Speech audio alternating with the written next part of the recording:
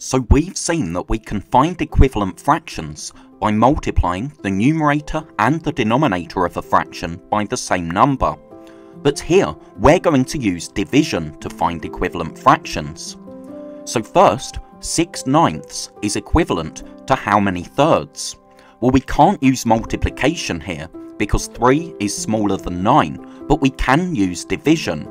9 divided by 3 is 3, that's because 3 times 3 is 9, and just like when we were finding equivalent fractions by multiplying, what we do to the denominator, we need to do to the numerator as well. 6 divided by 3 is 2, because 2 times 3 is 6, so our missing numerator is 2. 6/9 is equivalent to 2/3, and what we've done here is called simplifying the fraction. So the fraction is still equivalent, it still has the same value, but it uses smaller numbers. Now, 4/12 is equivalent to how many thirds? Again, we need to use division.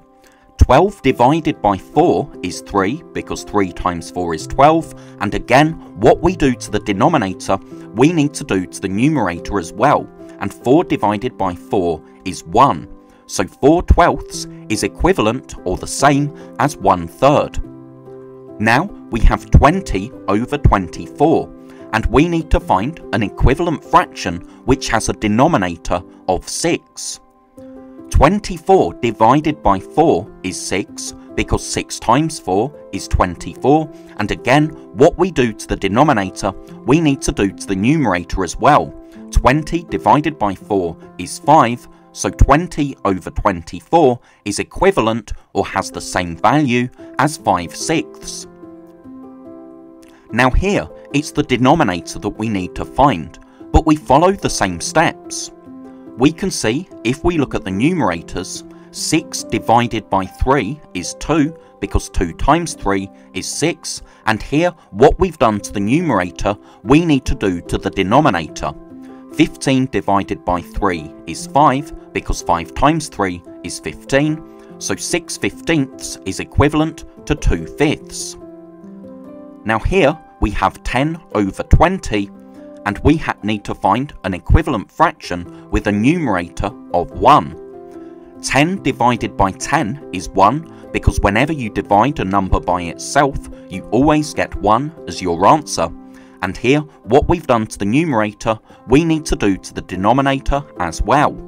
20 divided by 10 is 2, so 10 over 20 is equivalent to 1/2, or 1 over 2. Now it's important to understand that though these equivalent fractions use smaller numbers, they're not smaller. With equivalent fractions, we always get fractions which are the same size. And we can see that if we have 6/9 or 6 parts out of 9 shaded, that's equivalent to having 2 parts out of 3 or 2/3 shaded. We can see also that 4/12, so 4 parts out of 12, is equivalent to 1/3. The same amount of both fraction bars is coloured in blue.